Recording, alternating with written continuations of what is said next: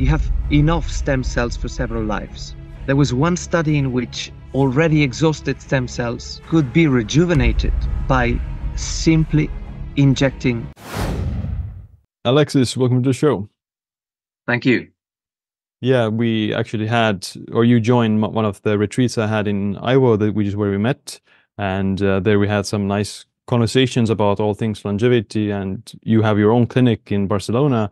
So yeah, I was figuring, hey, we should have a podcast and talk these things, and not just, us talking in privately. So we'll do a podcast about it. So I'm happy to have you on the podcast.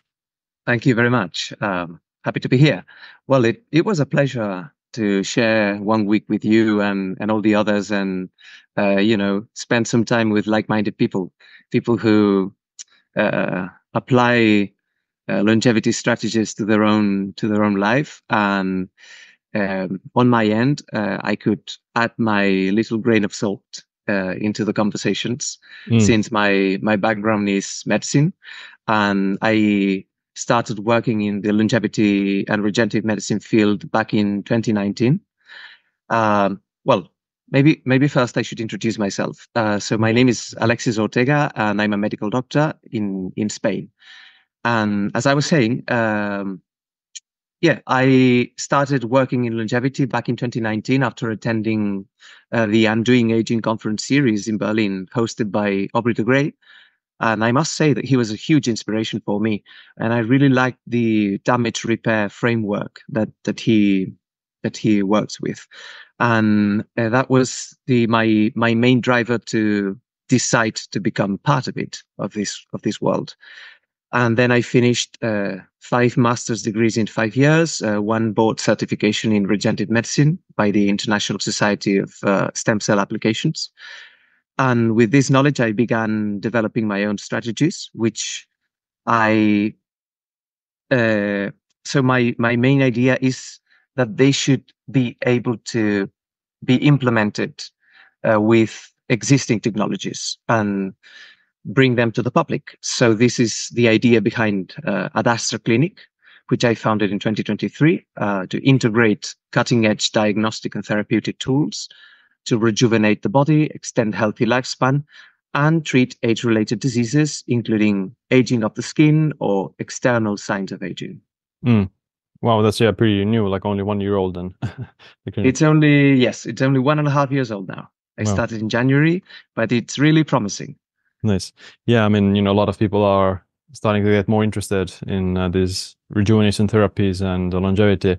So I guess you mentioned Aubrey de Grey, and he has a pretty grandiose vision of this. He's very ambitious. Let's leave it there. Yeah. So I wanted to ask, like, what do you feel as a practitioner in the field? Like, what is what's available right now? Like, let's disregard like the costs. So like, what is actually, if you had unlimited budget, what is available for rejuvenation technologies, and like how much effect would it have on your like longevity right now? Well, first, on the side of measuring, there is a lot of things available. And on the side of therapies, there isn't as much, but the field is growing at a really fast pace. So we still don't have much of the tissue engineering therapy side of it, but we do have some, in my opinion, basic stuff that we can combine, integrate, as I said before, and obtain good results. We're always talking on the basis of supposition, right? Because we don't have clinical trials for lifespan in humans, but based on the animal data and based on the in vitro studies, there's a lot of promising stuff. And I can share some of my clinical feedback. And we've obtained really good results in some age-related diseases, which is the best way to measure the impact of what we do. So back to your question. In my clinic's protocol, everything starts with a phase 1 assessment or measurement. And we have several options depending on budget. But if you had an unlimited budget, as you were saying, I would basically do, first of all, a general checkup. Let's not forget the clinics. This general checkup would include body composition analysis, of course, and all the usual mainstream medicine metrics. Then that would be followed by a series of tests. We would be measuring the NAD levels. We would be measuring at least one epigenetic clock, the immune function, which is a really innovative test based on cell culturing your own cells from your immune system, your telomeres, your toxic heavy metal load, which is really impactful, especially if you have it, the sequence of your entire genome. Probably that would be really useful if you had this huge budget we're talking about. This is the most expensive test, but I think it's essential to be able to work on the patient's genetic risks. Otherwise, we're blind in that aspect.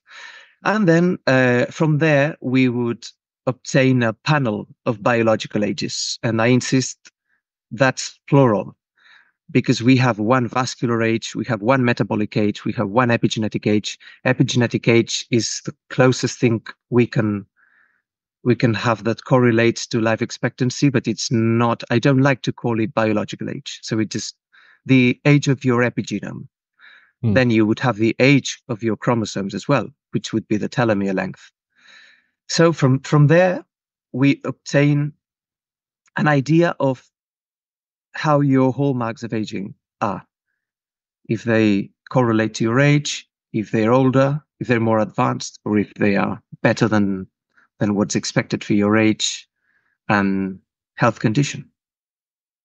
And then based on that, you get like a good, I guess, like a dashboard or like a panel of your health status in that Correct. sense. Like what is your, biomarkers? Well, we get an idea of where we should be working the most in your health. Right. Say someone's epigenetic age is 29 and he's or she is 35.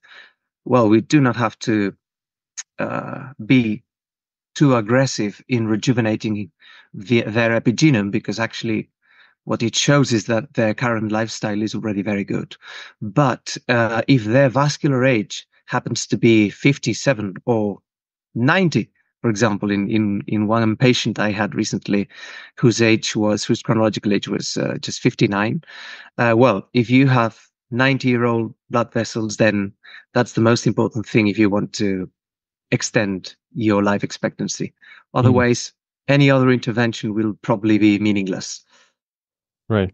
So yeah, you take the approach that you measure things first, and then like according to the individual's health, you like start improving the results. That's right.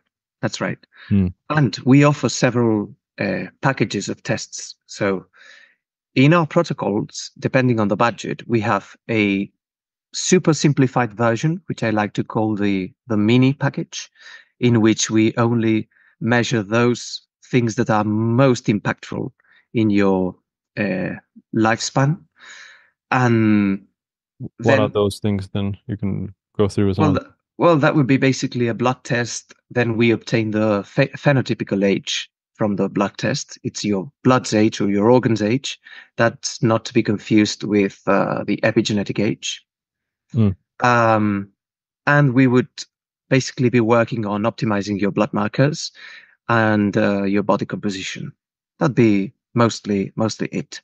Then for more advanced patients or people who want to dig in more, we have like a standard package and then a premium package, which would include all the tests mentioned above. And then we can work on genetic risks. The array of things we can do is much larger, much wider.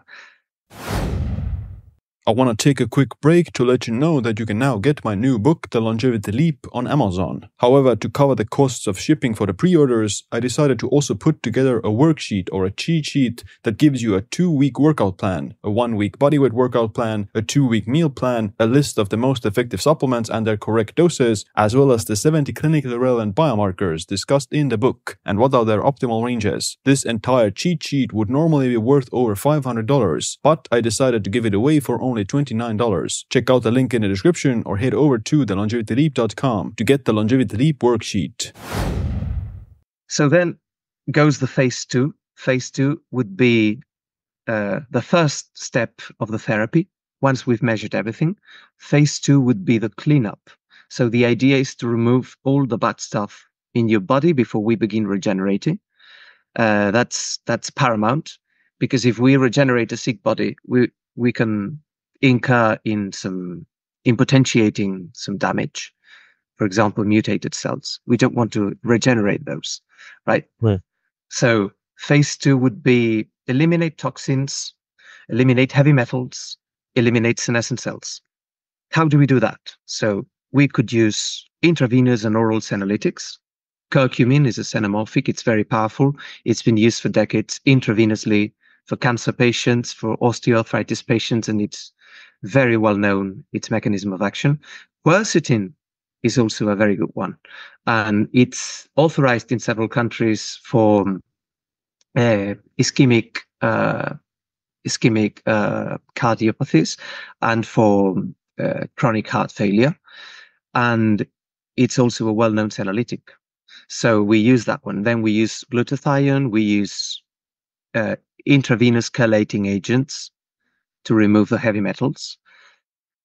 Infrared sauna blankets are very useful too, to remove microplastics, but I'm not sure they are too impactful on removing heavy metals. I haven't seen great results only with infrared sauna, but it's a nice addition. It can help remove the, let's say, the easy toxins. And soon we will be adding ozone as well, which works by a paradoxical mechanism. It oxidizes you, but that creates a chain reaction of antioxidant release. Right. So it's basically ozone injected into your blood. You get your blood drawn, you get the ozone injected into the blood bag, and then you get your blood back into your bloodstream. What's the state of the art or the state of the evidence with some of these therapies that a lot of like them, for instance chelation therapy. Yeah. It's not new. It's been used for very long, although the evidence is mostly observational studies, but there are some good data on its benefits. So we know it works. We know it's safe if used properly, if used under some monitoring and replacement also of the minerals that it removes. It's important to note that when you're removing mercury from your body or lead, you're also removing selenium, you're also removing iron and zinc. Same thing as when you drink green tea, for example.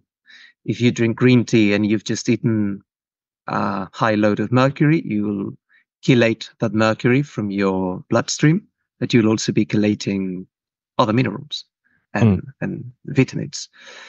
So I would say the evidence is quite good. What's new is the combination approach. Hopefully, at some point, I'll be able to publish some data. Right. You mentioned the senolytics to help to eliminate senescent cells, which are like one of the major hallmarks of aging. So, and we talked about in India as well that there's like not a lot of, or right now there's no published clinical trials in senolytics yet. So, what have you seen in your clinical practice with the senolytics? I've seen improvements in blood markers. I've seen improvements in SA beta gal, which is a marker of senescence. So if the senolytic should work, it should reduce SA beta-gal, and that's happened with quercetin, not with curcumin. But the idea behind curcumin would be to block senescent cells, not to destroy them. So it's a different approach. It's a xenomorphic. The other thing is improvements in blood glucose, improvements in blood fructosamine, which is a marker of glycation.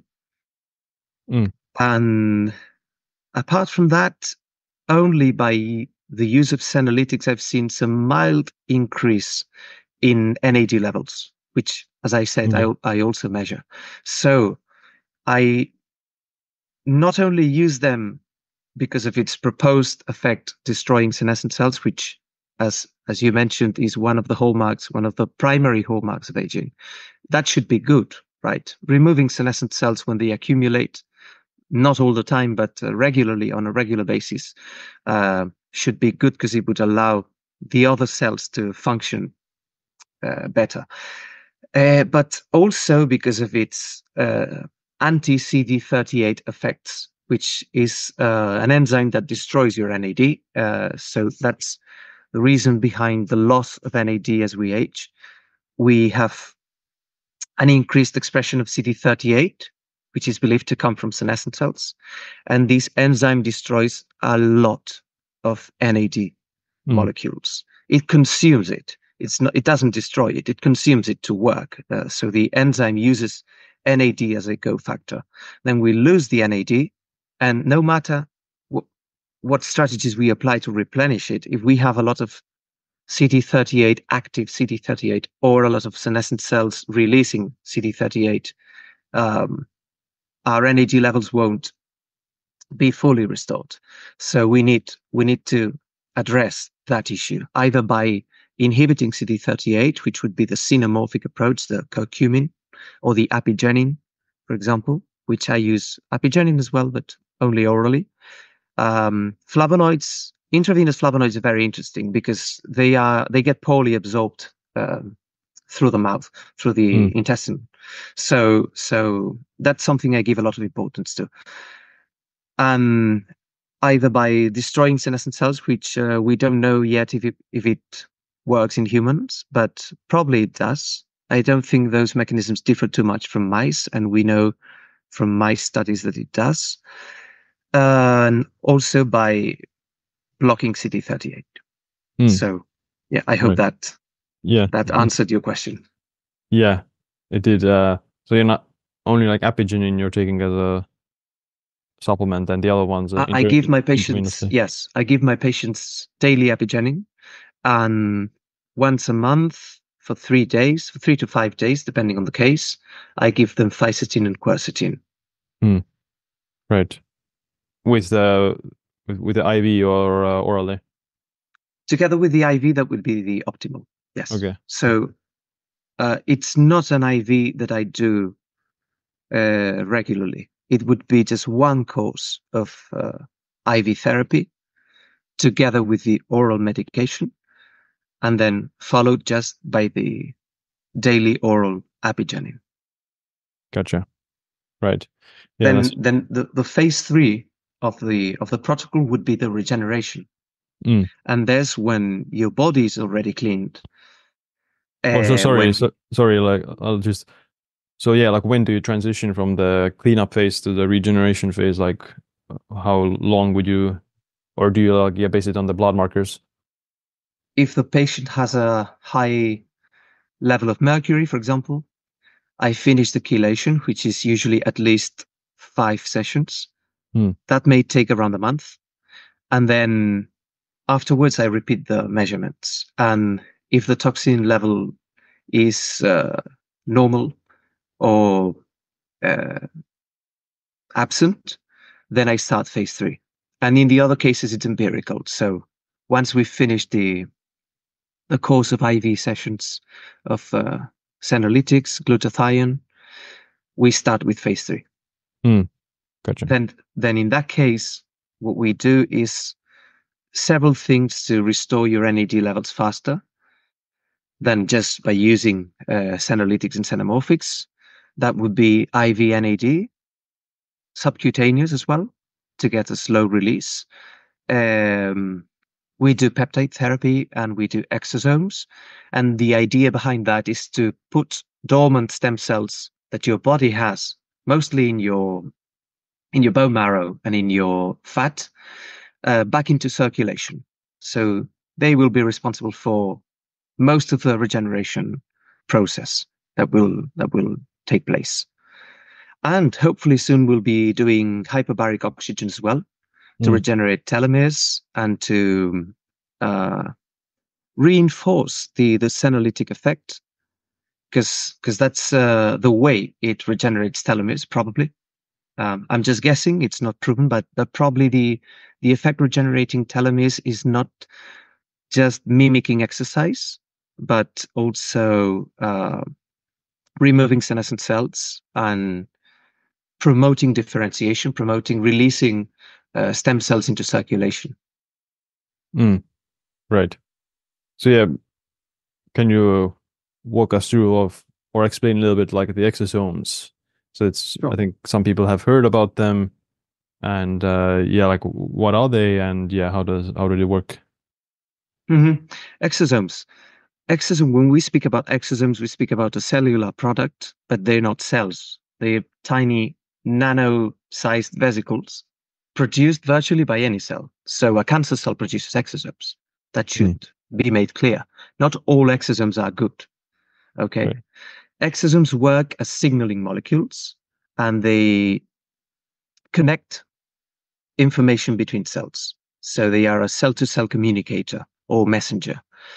So when in regenerative medicine we talk about exosomes, we refer to mesenchymal stem cell exosomes mostly, which is a type of adult stem cell that we have. As adults, we have them in the bone marrow, we have them in the fat tissue, we have them, virtually every tissue has some type of stem cell stored in there. But the ones on the lung, on the skin, are called parenchymal stem cells, part of the parenchyma of the tissue, and the ones that would get released into the circulation when they need it are called mesenchymal stem cells, and they are mostly dormant, so they don't work until they need it. Then these stem cells have their effects mediated by exosomes that they release. So almost 100% of what they do is done via exosomes. And stem cells from the mesenchymal stem cells can divide into bone, they can divide into heart, nerve, neuron, under certain conditions, muscle, cartilage, skin, liver, so lots of things.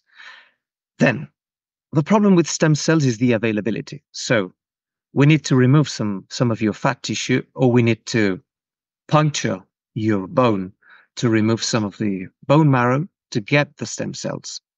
Whereas exosomes can be obtained, for example, from umbilical cord. They're much more easy to work with. We get the exosomes from healthy donors.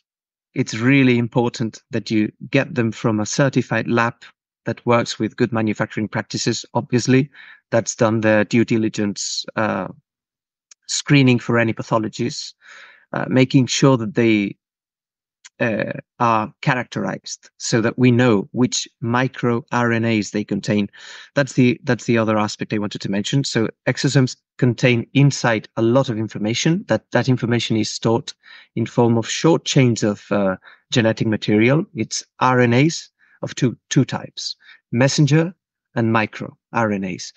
Then it also has an exosome. It also has growth factors, which stimulate your own dormant senescent cells. So if I inject exosomes from an umbilical cord or from a donor's fat, I will be activating your own stem cells. It's not just the active effect of the exosome, but the stimulating effect that they have locally and in the distance. For example, I use exosomes for osteoarthritis. I inject them in the joints. Then they will regenerate cartilage. They work beautifully for pain, for chronic pain. I inject them in the bloodstream. then they will work. They can cross the blood-brain barrier very, very easily. Since they're so tiny, they can cross it. So they will work, for example, for Parkinson's disease, improving memory. They will work for any inflammatory autoimmune disease because they have an immunomodulatory effect. Basically anti-inflammatory, antioxidant, and they impair the mechanisms by which you develop autoimmune diseases. Right. So they can improve lupus, they can improve diabetes. It's not that they can cure it, obviously, but they can improve the markers and make the management better of those diseases. And in terms of aging, if you were really ambitious to improve your biological age, I'm sure they can provide a really deep effect by reaching virtually every tissue injected through bloodstream or intramuscularly. And they can reduce the risk of cancer, not just autoimmune diseases, since they seem to have an anti-tumor effect through certain microRNAs. And that's really interesting. That's fascinating because stem cells get released when they detect a cancer. Mesenchymal stem cells, you would think they may help the cancer grow faster, right? They may help the cancer cells divide, but they don't do that. In some studies, in some published studies in cancer patients, stem cells seem to have a cytotoxic effect on tumor cells via exosomes. So they sabotage the cancer cells. They don't succeed all of the times, but they help. They help prevent the tumor to grow faster.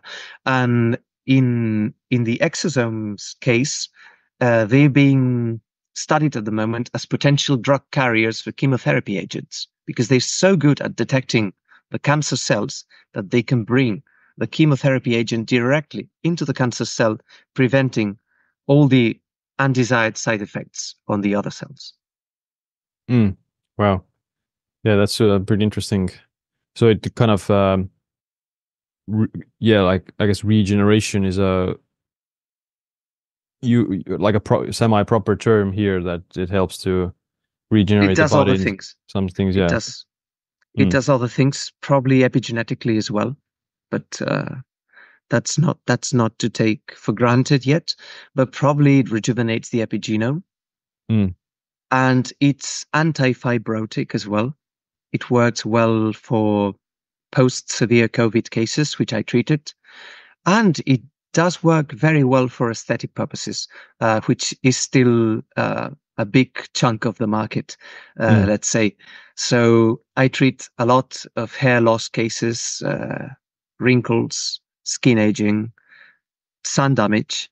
It does work repairing sun damage. And as I was saying, I use them as part of a complex strategy to treat chronic diseases, Parkinson's disease, for example. I use them combined with IV NAD, which has also been published in some case series that it reduces tremor, it increases attention, and it increases memory. With the exosomes, like I guess the exosomes would fall more closer to what Aubrey de Grey is talking about in terms of like a future regeneration technology. So, but it's not still that. It's not that sophisticated. Yeah, probably it's not gonna make you live. Aubrey would engineer those exosomes to contain just one type of microRNA to get an exponentially larger effect on, say, removing fibrotic tissue, removing glycosylation products, for example. So they're very promising tool, just still in the early stages. But again, that doesn't mean we cannot use it. We can use it. I think the future of exosomes will be the proteomic analysis, so that we can characterize well what they contain and use them like laser focused for one target. So the exosomes would mostly like improve, I guess, the functional outcomes and age-related conditions. So the thing is, the effect of the exosome will depend on the original cell that secreted it and the specific circumstances in which this cell secreted it. Okay. So the mesenchymal stem cell may be subject to different stimuli. For example, an injury. It will secrete exosomes to help the skin injury or the bone injury repair and regenerate. Whereas if this mesenchymal stem cell is stimulated by an autoantibody, for example, an autoantibody that's present in lupus, it will produce a different type of exosome. And that's what we don't know yet. We don't know exactly what everything that's inside the exosome does. We have studied the effects, and we know they're, for the most part, good, but we cannot, at least to my knowledge, develop exosomes for one single purpose that work really well in just that purpose. Right. What would be what is like what bridge needs to be closed for I guess actual like life extension, like, so it's obviously not that sophisticated yet. So what do you think is like missing, or what needs to happen in the body for like that to happen with something like exosome, maybe something else? Let me see. So let me see if I got your question right.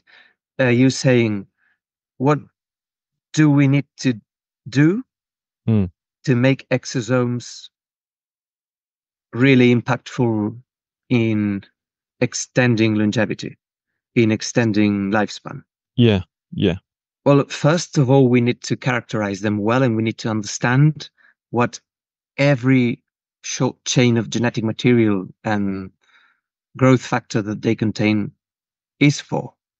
Then once we understand that, if not 100%, 90%, then we can engineer exosomes for one specific target, molecular target. Let's say get rid of advanced glycation end products, which they accumulate with age, and that's one of the hallmarks, one of the new hallmarks of aging. I think I seem to recall they're 12 now. So glycation.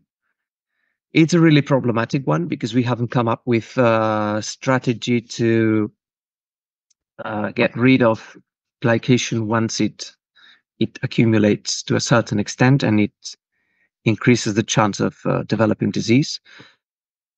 So that would be an option. That would be a way of using them. Then in the end, we can also, they offer a huge potential because we can also use exosomes to carry a drug that's, for instance, rapamycin or any rapalog that's promoting autophagy in every tissue, for example, the brain. We can bring that drug to the brain and remove all the damage and restore the proper function of each part of the brain, and therefore prevent brain degeneration, neurodegeneration. But we're not seeing that yet. Right. It's under development. Hopefully within the next 10 to 15 years, we'll start to see some of these into clinical trials. Gotcha. What about peptides then? Those are also like pretty Peptides popular right now. Yeah. They're very popular, yes, although they're not new at all. I don't know if you're familiar with the published literature on peptides, but it mostly comes from 1980s in the Soviet Union. So it's not a matter of interest for the pharmaceutical companies, although they're very safe and they've proven effective for several indications. I really like peptides, and I use them. As I told you, I apply them on the phase 3 of my rejuvenation protocol. For instance, epithalon. Epithalon is epithalamine, the synthetic version of the hormone, of the lesser known hormone produced by the pineal gland. Same gland that produces melatonin, but everybody speaks about melatonin and nobody speaks about epithalamine. So epithalon regenerates telomeres. It's an impressive tool. It's a natural molecule, doesn't generate any allergy, and it's used subcutaneously once a year. It's a course of 5 injections, and it does provide several benefits that have been published. It improves metrics of physical performance. There was one study in which it was a population study in 266 participants, I think, which were followed up for 6 years, and after epitalon injections, they increased overall survival by 1.6 to 1.8 fold, which is amazing. Yeah, that was published a long time ago, and as I was telling you, there's not an incentive from the pharma industry to keep studying them, because they're not something that can be patented. They're natural molecules. Only the synthetic ones, such as the GLP-1 agonists, which are very popular now, Right. for obesity and overweight patients, like Ozempic, are being developed. The ones that are under a patent, but the natural ones are not. And to me, that's a mistake. Right. So as I was telling you, epitalon, some of the benefits: it improves circadian rhythm, it regulates the release of melatonin, it improves fat and glucose metabolism and physical endurance.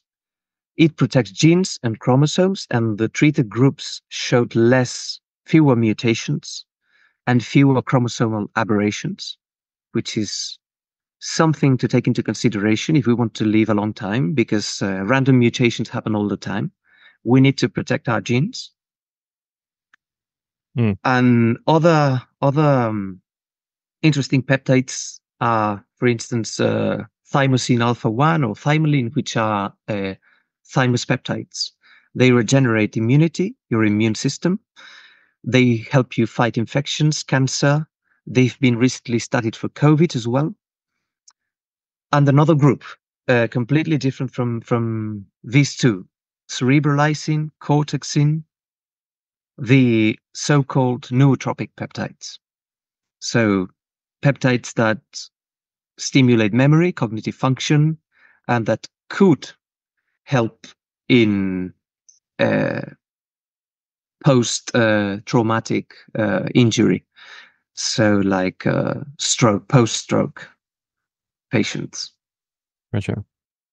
What about BPC 157? That's like probably the most famous. BPC 157 is one I don't particularly use, but I've heard a lot about it.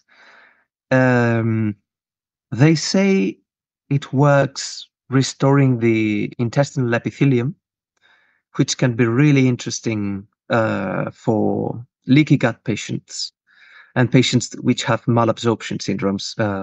It's something I'd like to try, yes. But I don't have experience with BPC 157. Gotcha. And you mentioned that the epitalon is like 5 doses per year.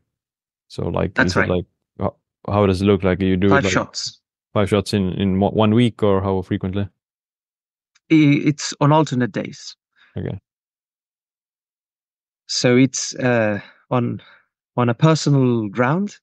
It's something I am going to try, but I want to first measure my telomeres and see if I can obtain like more than one benefit from them. So I want to measure my telomeres first, and then afterwards use epitalon if they don't correspond to what my age should be, and see what happens. And apart from that, I want to use them for the genoprotective effects that I mentioned before. So their effects protecting genes from mutations. Yeah, that would be interesting. Yeah, also, it's a very interesting approach for restoring melatonin. Instead of supplementing melatonin, we could be using epitalon and see. Yeah. And then the other test, which I don't regularly do, but it's available, is the melatonin curve in saliva. You measure the melatonin concentration several times during the day and check if your curve has the physiological shape or not, which should be start to go up after sunset, stay high for 2 to 6 hours and then go down, and then stay very low during the day. And if that's dysregulated, we could use epitalon to stimulate it, to regulate it, instead of just exogenous melatonin. Yeah, that's for sure like a good idea, because melatonin goes down with age, and they think part of the reason has to do with the deterioration of the. And we don't know why. Yeah. That's the other thing. Some people speculate that it's due to lack of regulation by epithalamin. So the pineal gland becomes calcified. Some authors say that that's because of the inherent process of melatonin synthesis that, as a byproduct, creates calcium and destroys the gland. Others say that it's due to inflammaging. So we don't know. But what we know is that the gland becomes calcified.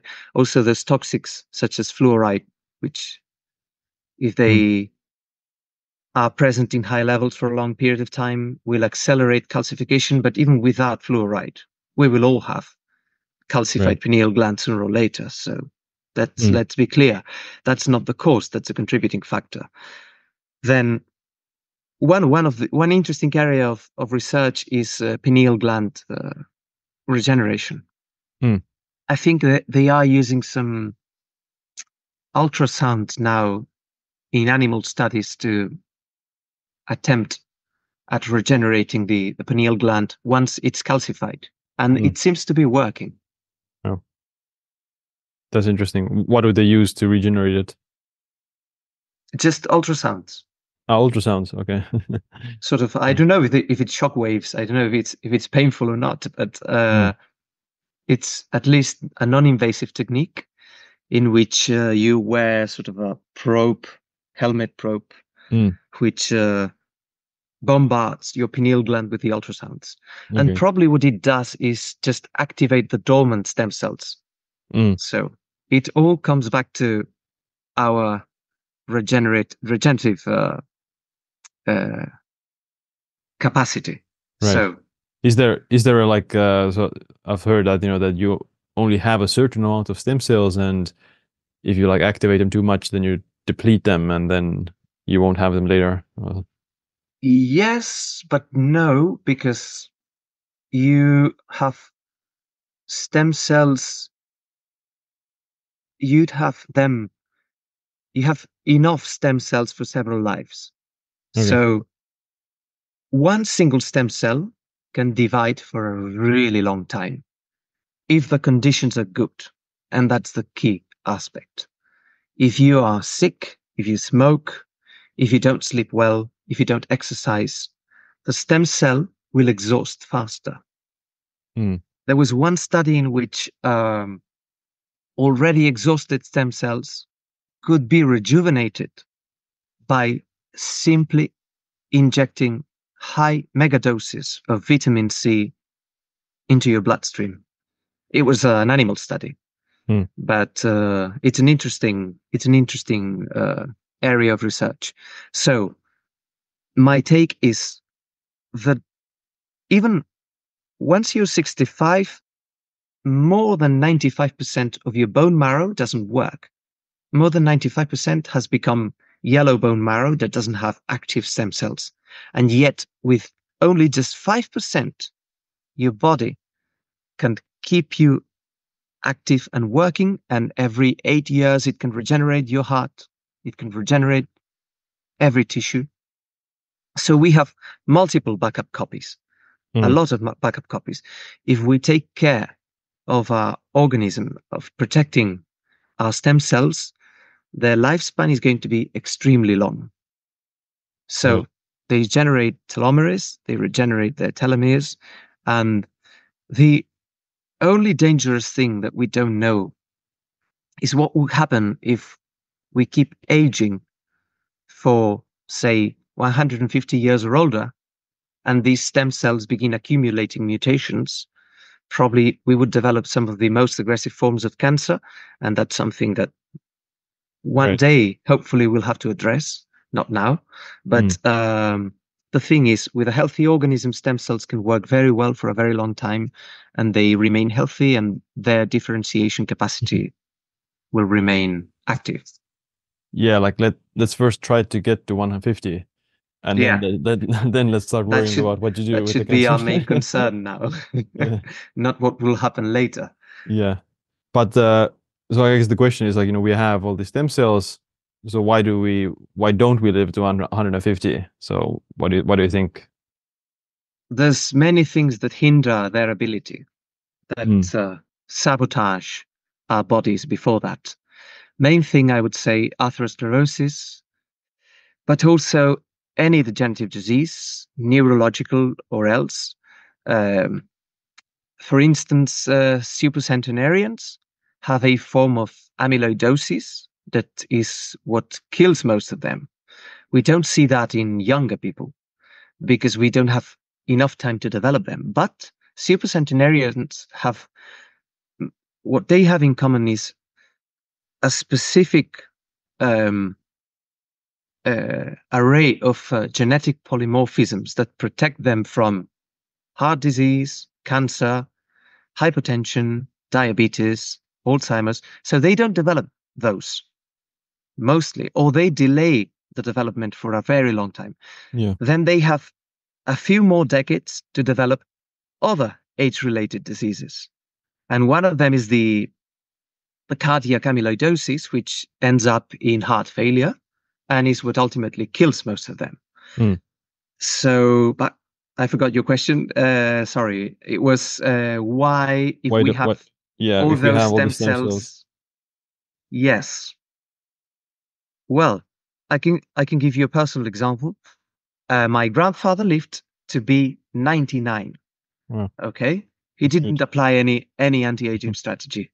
Yeah. So it was purely out of his lifestyle and his genes, which I hope to have at least inherited in a 25% load.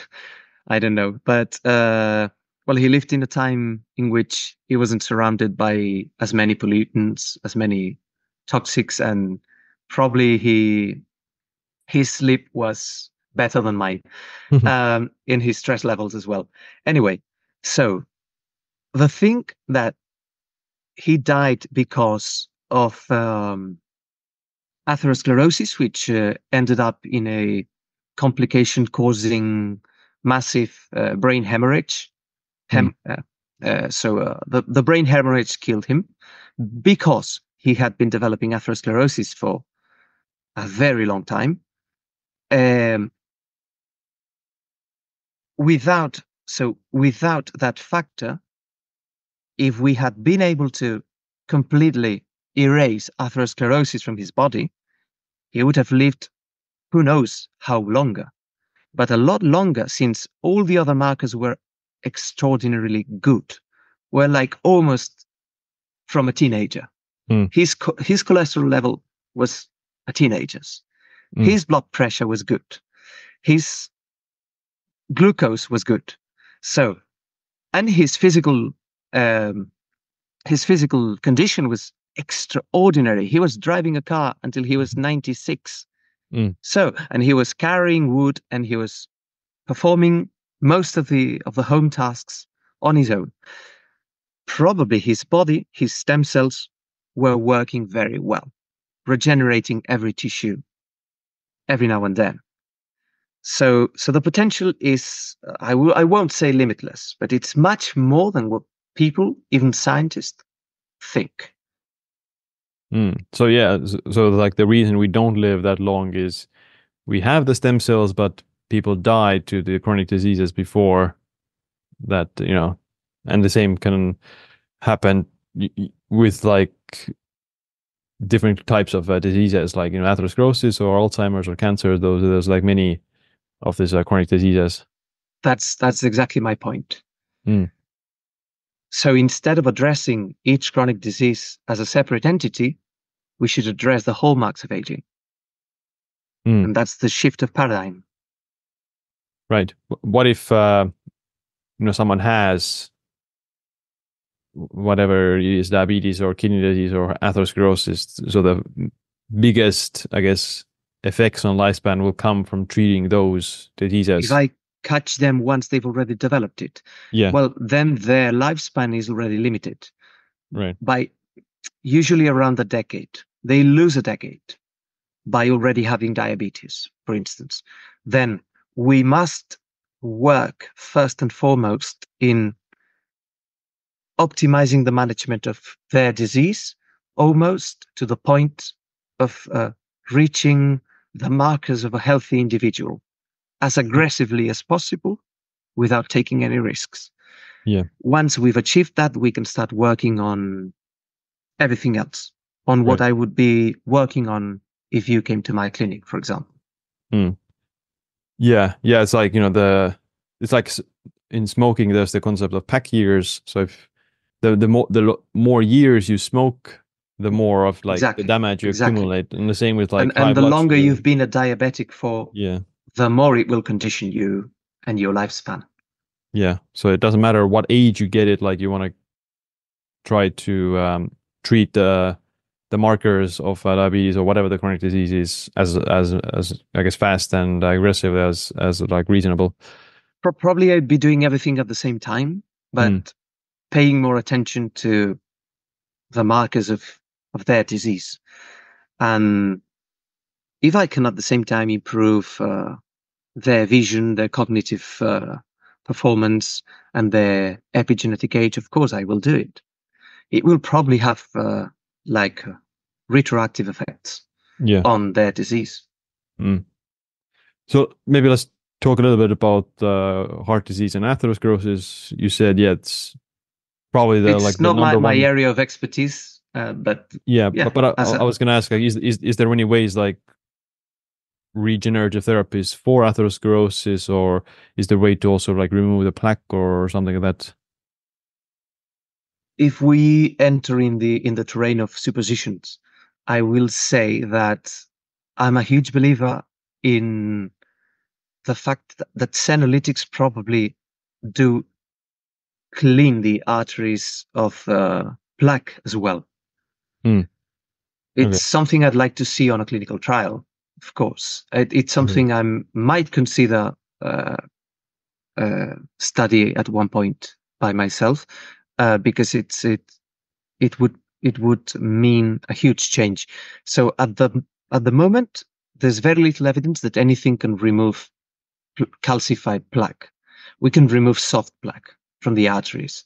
Once it's calcified, statins seem to have an anecdotal benefit, really a tiny one, but nothing else.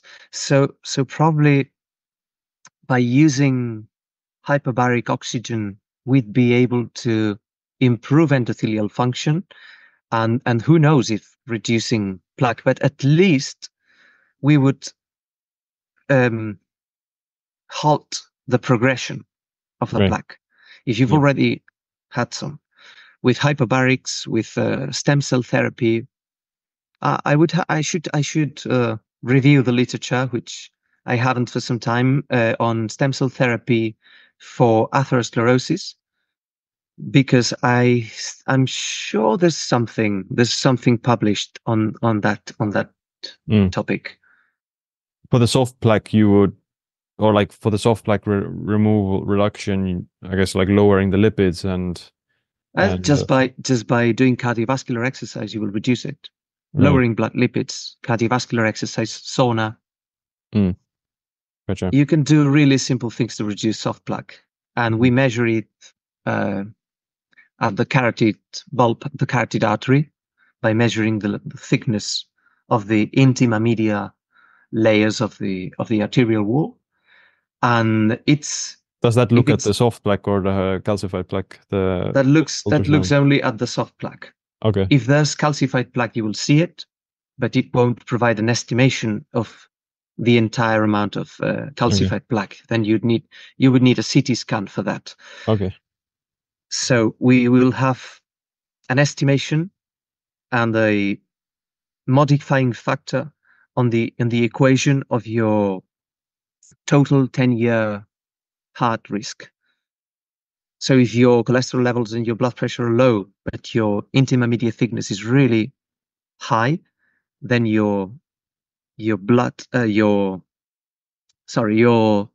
heart risk is higher than expected by the commonly used metrics. Mm.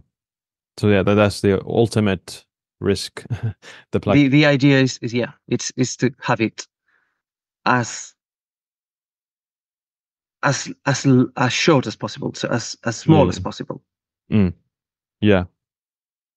Yeah, I guess in the future maybe there will be some ways to like remove it with some kind of therapies, but yeah, time will tell. Yeah, So yeah, that will I probably think have the biggest like effect on the life expectancy, because if you help to reduce people's heart disease, then a lot of people will live a lot longer. I think there's potential in stem cells, but I'm sure it would have to be engineered stem cells to make them go to the arterial wall and work by removing the foam cells, the calcified plaque, and rebuilding the endothelium. Yeah. But it's something that I still don't see coming to the clinic anytime soon. For sure. Okay, so we talked a lot on the third stage of the process that you mentioned, which is regeneration. We've talked about peptides and exosomes. So is there anything else in this stage that needs to be covered? Well, maybe we can talk about supplements, because my protocols include a lot of supplements. On my personal strategy, I take 40 plus supplements, as you may remember from our week in India. We were sharing insights and ideas, and I think Joe Cohen was the one who got the first position by taking 160 something supplements a day. I'm not at that level, but I take a lot of supplements, and I give a lot of supplements to my patients. So, well, I could say I could give you like my top 5 or my top 10. Yeah, I think so. For longevity. That would be good. So for longevity purposes, I'm not talking about general health. I really like NAD precursors, no matter which one. It could just be niacin, but my favorite is nicotinamide mononucleotide, NMN, because it transforms directly into NAD, whereas nicotinamide riboside, NR, transforms into NMN first. So we skip one step, just that. Once they get into the cell, they transform into NAD. I stack them with flavonoids, again, apigenin. If we want to increase NAD, we don't just have to keep pumping more precursors into the body, but to reduce, we need to block the enzymes that destroy NAD as we age. Also with trimethylglycine. I like trimethylglycine also because it has other properties, like it lowers homocysteine. It seems to improve physical performance as well, so I take it nonetheless. But combined with NMN, just to replenish the pool of methyl groups, that will empty every time our body eliminates NMN, because it transforms it to nicotinamide by consuming methyl. Then we have huge amounts of nicotinamide that need to be removed from the bloodstream, and we need to keep pumping the methyl groups, which are essential for epigenetic homeostasis and other things like healthy arteries. So that was number one. Although I mentioned 3 supplements, but it would be like a 3-in-1 package. Then I like melatonin. I'm not scared of mega dosing melatonin, although that may not be for everyone. Nothing serious, but it can cause some like daytime sleepiness. It can cause very intense dreaming activity, which is uncomfortable for some people. Drowsiness. There's other side effects. If you metabolize it very fast, it can wake you up in the middle of the night. So in those cases, you need to take the slow release form. I take around 5 to 10 milligrams of melatonin daily. I've given up to 50 milligrams to some patients for shorter periods of time. So that would be number 2, melatonin, anti-tumor effects, neuroprotectant effects, indirect antioxidant. There's no danger of reductive stress by giving melatonin. Whereas if you give too much vitamin C daily, you may shift from too much oxidative stress to too much reductive stress. Then number 3 would be AKG, alpha-ketoglutarate. Alpha-ketoglutarate in the arginine form, not the calcium one. I'm not taking any calcium. I'm not supplementing any calcium due to the safety concerns of calcium.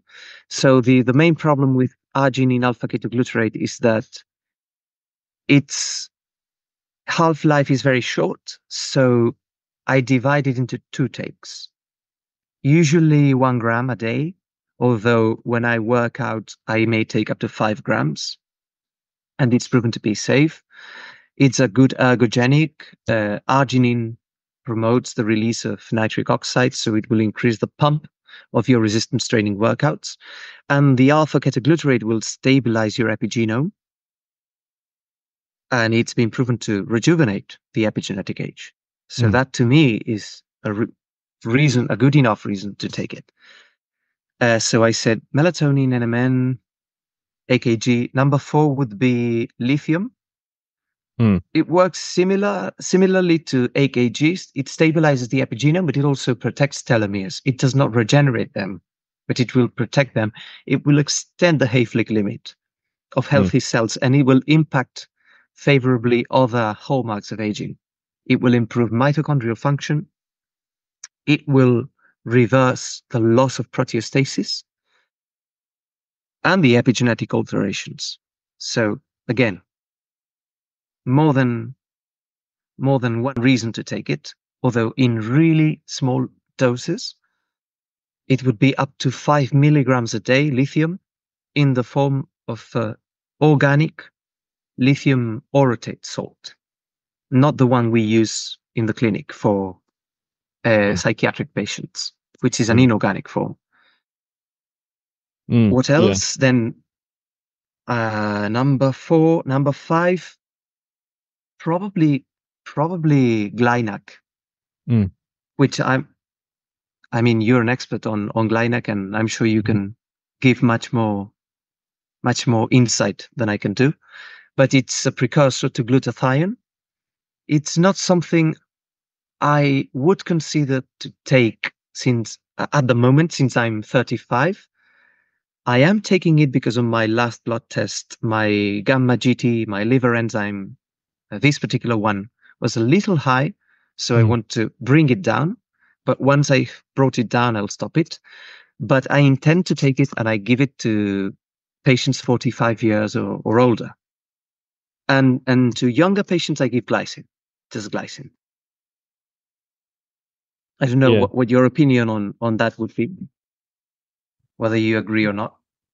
Yeah, I mean, I think at least the clinical trials on Glynac, they're usually done in people like 75 or older. So yeah, it's hard to say that it's going to have like massive benefits in people like younger than that. But I think like glutathione typically starts to decline after the age of 45. So that's where I'll start to take the glycine and NAC, or, you know, I'm taking glycine every day right now, but I'll add NAC daily, you know, after that age probably. But yeah, like I think when you're younger than that, with the purpose of maintaining youthful glutathione levels. Yeah, for the antioxidant benefits.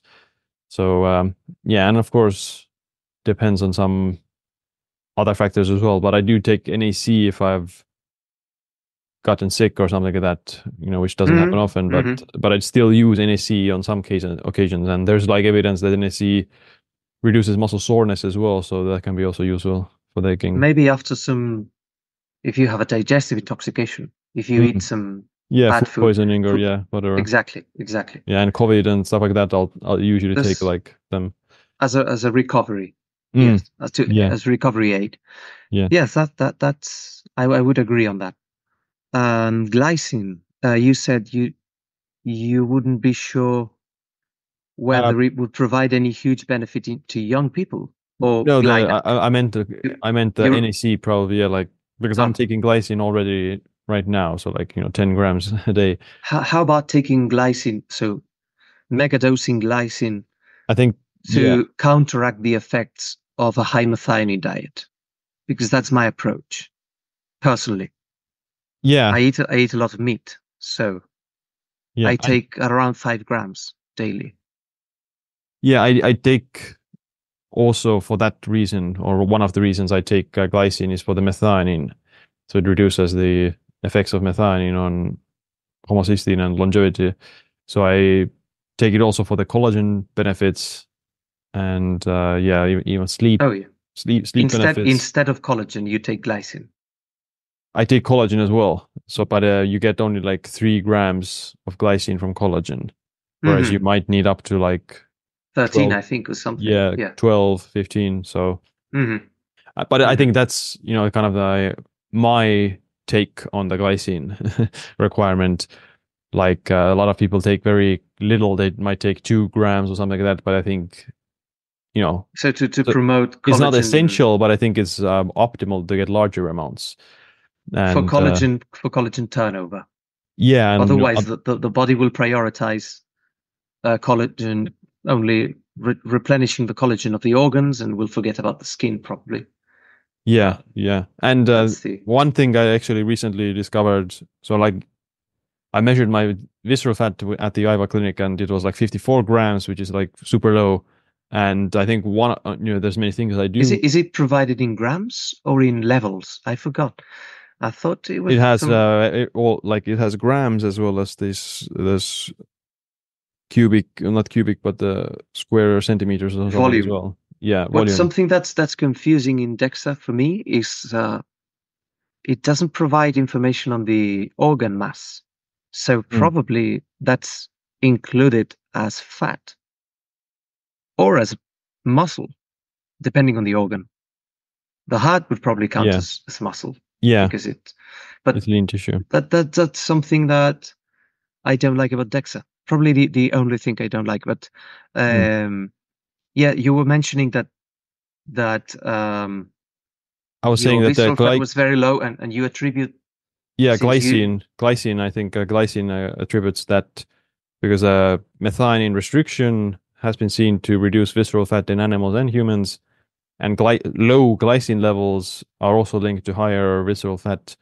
And I take a lot of glycine, and I also did a video about it, so of comparing Brian Johnson and Paul Saladino. So you have Brian Johnson, who is on a vegan diet, who doesn't get almost any glycine from his diet. His methionine intake is also low, but his glycine levels are also, or glycine intake is also quite low. He takes only like 1,200 milligrams, whereas you have Paul Saladino, who eats a lot more methionine. He might get more glycine as well from his diet, from the collagenous tendons and stuff, but his methionine intake is high. So the ratio between the methionine and glycine for him is still kind of he eats a lot of equal. Organs, right? Yeah. So he's getting more glycine, but he's also getting a lot of methionine. Whereas me, I'm eating less methionine. I don't eat that much muscle meat, but I supplement a lot of glycine. So I have very low methionine and very high glycine ratio in my diet. So that might, in my eyes at least. But you take a lot of carbs, which would increase visceral fat theoretically.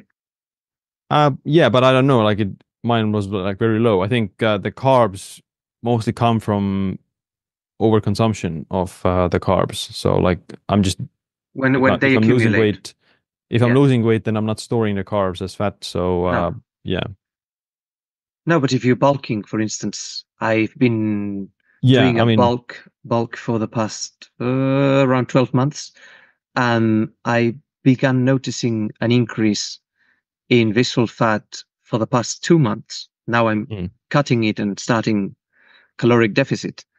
But even if it's not an overabundance of carbs, if you follow a high carb diet for a long time, eventually they will accumulate into fat, into visceral fat. Yeah. So it's interesting that I that did actually glycine, decrease it. So like I measured it in November. So 10 months ago, my visceral fat was 350 grams. So I've lost 300 grams of visceral fat, although I'm eating like the same higher amount of carbs right and now. did you change the intensity of your training? I Did you increase it? I increased maybe like a little bit hit, but I did kind of similar amount of cardio and weights. So the same routine, only Pretty much. the cutting in calories and the adding of glycine.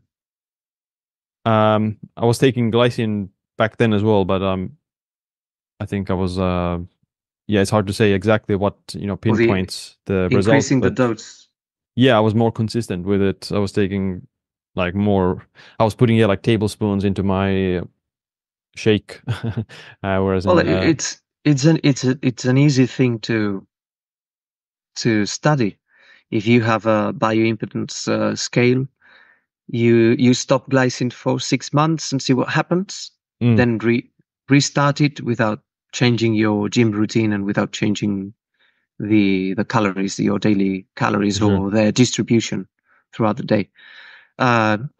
It's interesting, although it would provide data only on you, but it's something that's really cheap to add for those which have too much visceral fat stored, just in case. So since we were saying glycine has many other benefits, just for the sake of improving your lifestyle, it can also be like you can mega dose it for patients with abdominal obesity. Yeah, I'm sure it can help in many ways, even if it doesn't if it wouldn't reduce visceral fat. Yeah, we've talked a lot about therapeutics and supplements and those kind of things, but I guess your clinic still guides people with like the basics as well, like diet and exercise. So do you have anything to like add about diet and exercise? Are there anything like specific that you share with your clients at the clinic? Sure. Yeah. Well, my advice has been changing over the years. Maybe I can speak about what I don't recommend anymore, and that would be easier. For instance, I don't recommend intermittent fasting for more than 12 hours. To me, that's suboptimal for muscle homeostasis. And again, I mostly treat older people, 45 years or older. So it's something that becomes more and more important as we age, to preserve as much muscle as possible and to rebuild as much as possible. So I won't recommend longer fasting periods unless that person needs to improve blood glucose metabolism or reduce lipids, blood lipids. Mostly that would be it. For losing weight, it's suboptimal as well. So it's much better to eat 5 times a day in small meals, high amounts of protein on each meal, low carbs, high healthy fats, and that will do the trick. Much better than try to restrict them, especially if they're not used to, because then they will snack. It makes it makes it purposeless. It makes it useless. I don't do prolonged episodic fasting anymore, personally, but I recommend it to some people.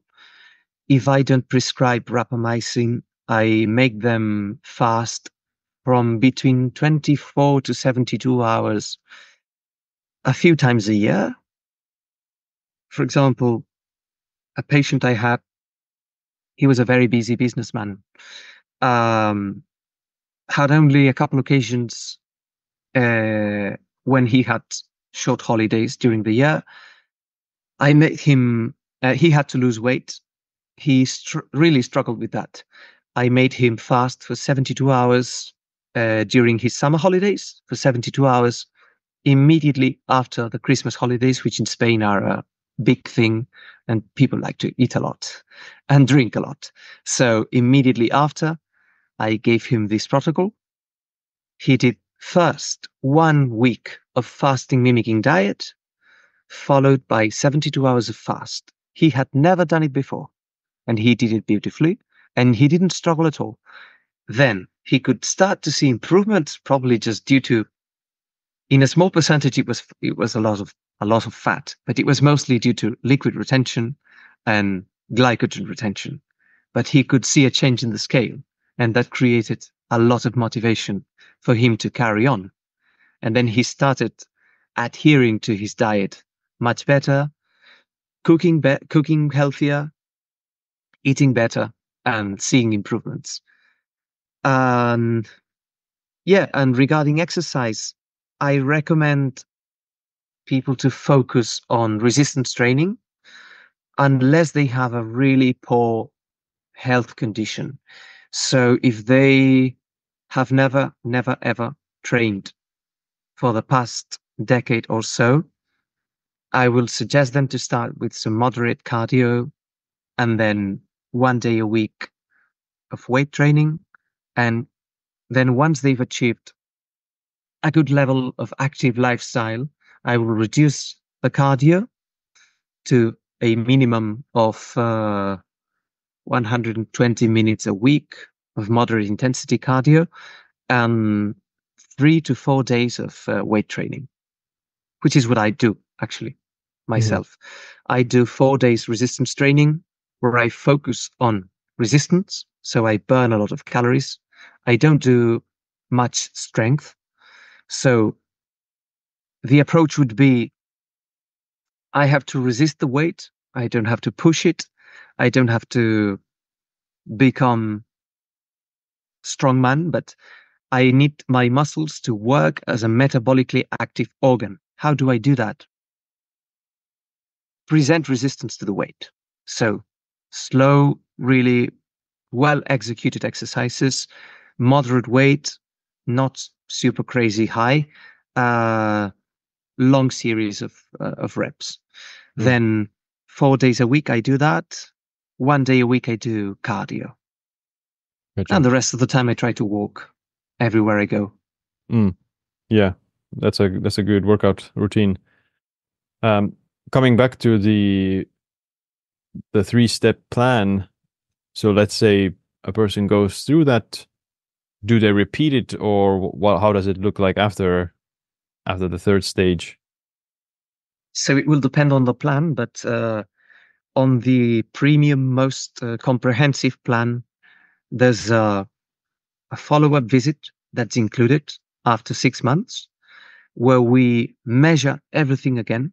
We measure NAD levels, we measure epigenetic clocks, immune function, and see what's improved and what hasn't. And then if the patient wishes to purchase another plan, we can keep working on that, and it will include more therapies. If they wish to keep working on that on their own, which is already an option, I give them some guidelines focused on improving the worst aspects of their health.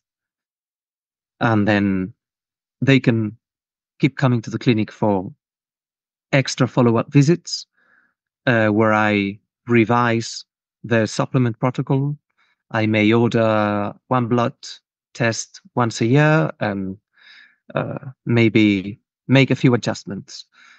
But the best option would be to repeat it, obviously. It can be done once every 3 years. And once the situation has changed, once your age has changed, it makes a lot of sense to revisit every marker and adjust things, adjust supplements, adjust your routine. And again, maybe have a different type of peptide therapy, maybe have a different type of regenerative therapy. The options are huge. So it's something, it would fall into the category of precision personalized medicine. There's no plan for everybody. Yeah, for sure. And again, that the same kind of, I like the idea behind having this 3-step plan, because you can apply it to outside of the clinic as well for everyday people who are just looking to improve their health. So first you measure and get a baseline of, okay, what's my health and what's my status right now, and then I guess the kind of elimination phase, or trying to help to clean the body in for lack of a better word, and then the next step would be try to actually rebuild it and support it, so you can apply this kind of a mindset to or this kind of protocol, this routine. It's like the phoenix bird. Right. Needs to burn into ashes before being reborn younger. Yeah. And like you said, you don't want to start to regenerate the junk material kind of. So yeah, it makes sense to kind of follow this routine. You don't want to regenerate or to promote the growth of cells that produce CD38, for instance. Yeah. You don't want to fuel them with NAD. Yeah, that's correct. That's my approach. And also trying to get the best of both worlds from anabolic and catabolic phases. So promoting growth is good so long as it does not happen 100% of the time. And restricting calories and promoting autophagy and recycling the bad stuff that accumulates in the body into good stuff cannot be a lifestyle, because it will end up harming you, causing harm. So in my opinion, it should be 80% growth, 20% autophagy, and rebuilding the body. And that can be applied on a yearly basis. For instance, you can do 8 to 10 months of bulk, followed by 2 to 4 months of caloric deficit. Or you could do it weekly. For example, what I do is train for 4 days strength. And during these 4 days, I eat a lot of protein. I eat a lot of calories. I don't really count them. I may have to start cutting carbs in light of my last blood test, which I will certainly start doing now. But the thing is, you want to promote muscle homeostasis. You need a high input of protein, and you need to keep your antioxidant levels low. Keep at least the exogenous ones. You can take melatonin, because it will enter a funnel, and only the amount of antioxidants that you need will be released. It won't mega dose you antioxidants, but you shouldn't be taking other antioxidants such as broccoli extract, vitamin C, astaxanthin, whatever. And the other 20% of the time, you want high antioxidants. You want rapamycin or spermidine or fasting or caloric deficit in any form. And then you won't be under too much stress. You won't be losing muscle by just doing it for 2 to 3 days. And you'll soon switch back into the growth phase. So you get the idea. That's to me, that's the getting the best of both worlds. Yeah, cycling between them. But yeah, I mean, it's been great talking with you, and we could talk many hours on these different therapies. But I think it's been it's been a very good overview about this and the 3-step. I think we've touched upon so many topics that we should decide on one single topic for our next meeting. Yeah, for sure. That's and expand on that. Yeah, it's a good introduction. But where can people find you and your work? Sorry, once again? Where can people find you and your work? Yes. Well, I can be found on Instagram.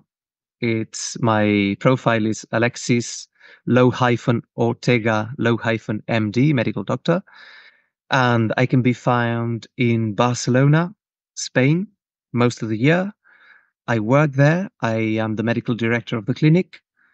So you can find me there. You've got my website is at Astra Clinic AD from Denmark, astraclinic.com. And you can find all the information there, all my contact details, everything, as well as in my Instagram profile. Sounds good. It's been great to talk with you. My last question is, what's this one piece of advice or a habit that you wish you had adopted sooner? I wish I had sooner. Start measuring things. Yeah. So probably I started when I was 30-something, 31. I should have started before, because I could have addressed some things earlier. I could have learned a lot about myself. And I'm not talking about sophisticated stuff, just blood tests, just a routine blood test. Anyone between 20 to 30 years old should do it at least once a year. You'll get to know yourself better. You'll get to know if your lifestyle is doing you good or bad. And you will start to become interested in your health, and hopefully that interest will last for the rest of your life. Yeah, I think that's a one massive takeaway I think everyone should take. But yeah, thanks for coming to the podcast and sharing your knowledge. My pleasure. All right, that's it for this episode. Make sure you check out my new book, The Longevity Leap, on Amazon. I'd also appreciate if you share this episode with a friend or family member. Other than that, my name is Siim. Stay tuned for the next episode. Stay empowered.